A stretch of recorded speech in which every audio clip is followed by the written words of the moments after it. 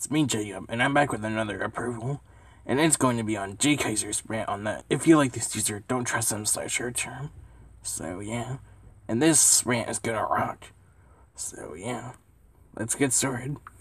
Hello everyone, it's Jay here once again, and today I have another rant to share. This one will be on "if you like this user, don't trust him, her."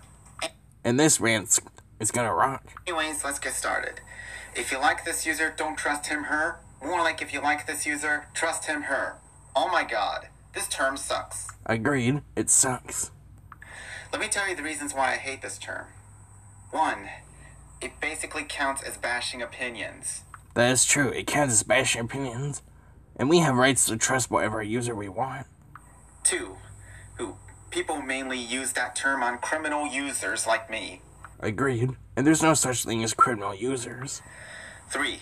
We can trust whatever user that we want. That is exactly what I said, and I agree with you, man. 4. People claim that this term is advice when it isn't.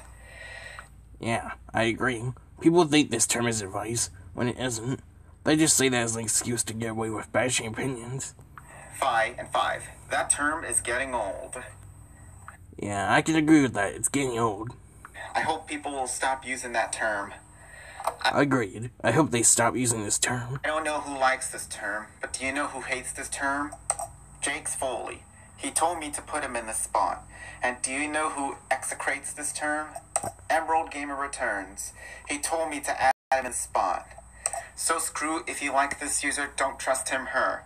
And screw if I saw him /her in real life, I will feed him /her chocolate. Agreed. Screw that term as well. NASCAR is so many times better than "if you like this user, don't trust him /her. End of rant. Next rant will be a double rant.